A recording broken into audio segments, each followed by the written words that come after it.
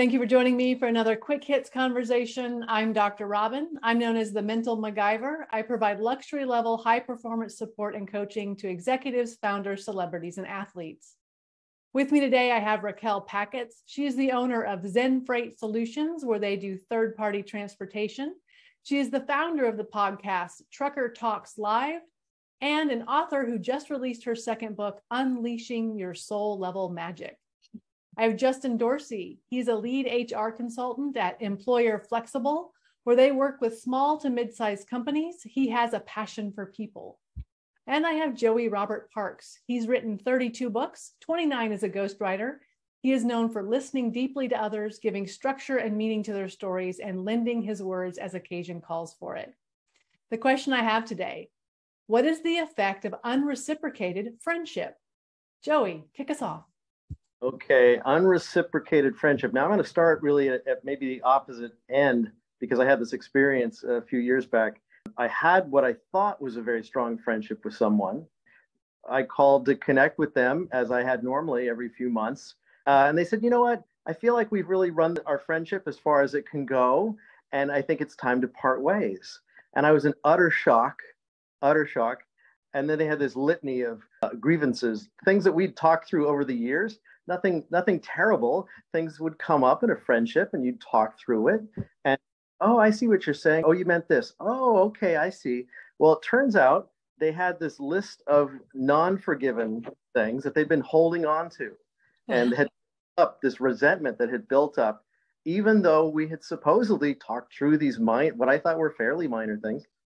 So I was really stunned. And for a while, I had to think, what was the friendship? And so this is back to the question about an unreturned friendship. And I thought, you know what? Either I had misinterpreted somehow the friendship as being more than it was, or, and I did think about that for a long time, or as it turns out, more likely, they were putting this, I don't know if it was a people-pleasing sort of attitude or something, maybe a codependent kind of thing, but they had been putting forth this friendship thing that really was actually not there. So that was a really strong experience of what I felt was a friendship and not being returned, although it did feel like it was being returned the whole time. And it turns out it really, really wasn't.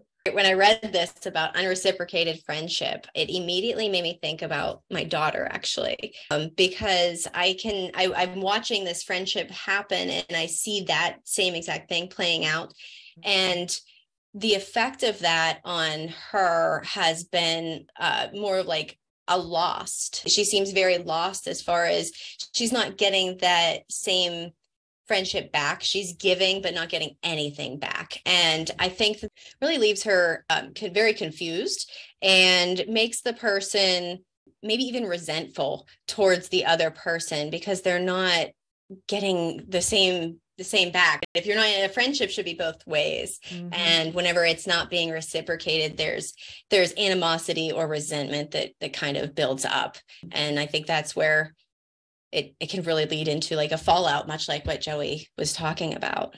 Yeah, and I think you start with what your expectations are. And some people have this school of thought that like you shouldn't have any expectations for other people. And I just don't see how that's even possible. I think it's just human nature, right? To like kind of think that something will be reciprocated, that you're putting some effort in. And maybe it's not 50-50, but there's going to be something in it for you as well. And so I think you have to sometimes check your expectations, but I think with social media and the way that we consume information, it's made a lot of people kind of what I call looky-loos at people's lives. And they get kind of used to being on the surface all the time and not really diving in or investing in things. They got their own little my truth world that they're living in. My wife and I talk about this a lot, but we've seen a lot, especially at this age and stage of our life. It's hard to make friendships as adults. And it's very easy to get bitter when they're unreciprocated. I feel like for me, when I'm in a friendship that's unreciprocated, it starts to feel like I'm being used for my professional services, but not being paid for it. I have a recent one where a friend, it's a situational thing, an adult friend in a certain group of friends. I met this friend when I was with a girlfriend and broke up. And now I just can't get this friend to hang out with me anymore. But he's still part of that group from before. And it's sort of like a divorce, or you think they're genuine. I guess they are, but then they're just not. And that's always awkward. It's difficult. You have to sort of let them go. I've been feeling that unreciprocated. I'm like, hey man, let's go hang out, and silence. Or how's it going? Fine. And you? Fine. Yeah. Right. My first thought is always, honestly, do I do that? Have I done that to anyone? Oh my gosh, I hope I haven't, you know? Mm-hmm. I think that I feel the same way there. Whenever somebody is like coming to you and asking for your advice, and but then they don't ever follow through with any other meetups or anything like that, that you really do feel kind of used for like maybe just an emotional support system, but then not a friendship, right? Because that needs to go both directions. Mm-hmm. So I think then I guess that just makes me think, do I do that to anyone? But I don't believe that I do. Right. Makes you check yourself for sure. So when you realize that you're in a situation where you have an unreciprocated friendship, what do you do?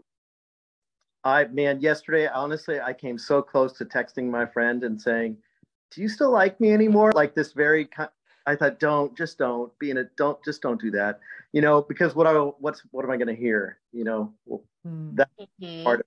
Sometimes I want to ask the question, but then I don't want the answer at all. But then I thought, okay, well, just don't do that. Well, do I delete him off my phone? Do I block him? If it's on social media, do I just unfollow but not unfriend? Like Justin mentioned, all this social media stuff. It really muddies the waters about what's expected when a friendship's not being reciprocated for a period of time. Oh, that's a good point. I have unfollowed but not unfriended people. I have done that, where I'm just like, I don't need to know what's going on in your life because it feels really shallow and weird. Yeah. Mm-hmm. Yeah, I agree with you saying. I mean, there is freedom in unsubscribing to certain people, I would say. And it's hard because you've got to have healthy boundaries in your life, or you will just get used and people will take advantage of you. And that's not obviously good for your own mental health or well-being. And so you just have to invest deeper in the relationships that are working and be able to let certain things go. I mean, the finality it feels like of deleting someone off your phone or social media it does feel a little heartless at times, but at the same time, you've only got so many hours in the day and only so much of yourself that you can give. So you do have to separate yourself from certain people. Or if you've got somebody, I think that's in kind of a gray area, because I get really tired of this, like, hey, we should get together sometime. Or, hey, let's go grab lunch. I'm like, okay, how about Tuesday? Like, I'll be very specific about a date and I'll put the ball in their court. Same. And if that doesn't happen, I can let go, knowing that I did my best part. That's me. I've got a friend who I hadn't, over the whole COVID thing, we hadn't communicated much. He was a dear friend, and I finally reached out, we connected, and he said, how come you didn't connect with me? I was like, well, honestly, gosh, you're always saying we got to get together, and then when I reach out, you just, you say, I'll get back to you on a time, and you never do. Oh, I'm so sorry, man. Don't give up on me. Oh my gosh, is it my responsibility now to like constantly lift the other person up, constantly? It's so draining. I think I do the same as all of you. I don't unfriend or block people. I allow that to just be their thing, but I would unfollow just because I don't need that in my everyday. Like Justin said, we can only take in so much. And I guess I try to be courteous to those people. As far as like, if I were to see them, I would say hi, but I'm not going to go out of my way to then, catch up or give them thoughts of my life because they chose not to be in it. Mm-hmm. I never delete anyone from my phone, because if they do reach out to me, I want to know, like, who are they? Yeah. But I do put a Z in front of their name, so they end up at the very bottom of my list. So I don't have to see them or anything. So I always put a Z with those kind of people. If you ever picked up my phone, you'd be like, why do you have all these people with Zs? Well, they're not really friends, but I want to know if they, like, especially exes and that kind of thing, they're in there just in case. Wow. Great. I also like to use kind of like Z's, like sleeping, like. Yeah, that's what I thought. Yeah. I love it. That's true too. That's true. Well, that is our 10 minutes. Thank you so much for having this conversation with me. I hope that you don't feel like my friendship to you is unreciprocated. I look forward to seeing each of you again really soon.